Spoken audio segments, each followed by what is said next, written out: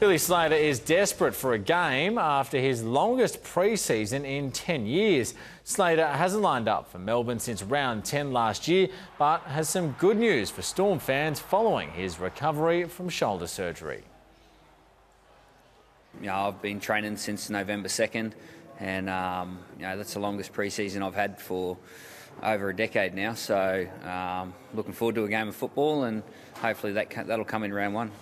The Storm insist they'll iron out the mistakes of their weekend loss to Canterbury before the season opener against the Dragons.